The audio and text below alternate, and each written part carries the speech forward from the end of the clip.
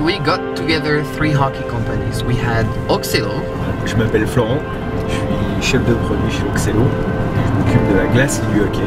We had How to Hockey. My name is Jeremy Repke. I run a hockey website. It's howtohockey.com. And then we had us, hockey community, who focus on using technology to connect you with as many hockey players as possible. So on this trip, we did a lot of hockey, of course. We played hockey, but also got to share a lot of moments with, adults who love hockey and also kids. On a partagé le hockey avec des gamins qui nous ont dit venez jouer avec nous, on a joué avec eux. Les mamans nous ont payé le goûter après, voilà, on a discuté de ce qu'on faisait, de ce qu'on était. All 3 companies have a shared passion for hockey, and we know what it means. We've experienced it here in Evenir, to play a great hockey game, to meet local culture. C'est des moments qui sont d'une richesse incroyable pour nous parce que ça va nous permettre de venir apporter toute la valeur dans le développement de nos produits futurs.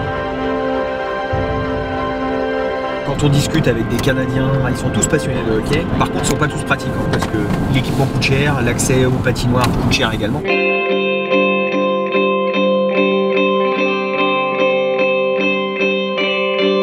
Anyone, anywhere can learn how to play hockey. It's just about how much you want it. So if you have that passion to learn, go out there, practice, play, and you'll find other people who love the game just as much as you. And if you don't, move to Canada. We would like more people to organize more hockey, to travel more, to discover new culture through hockey.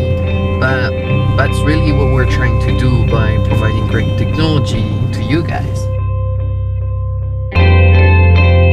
But we need your help.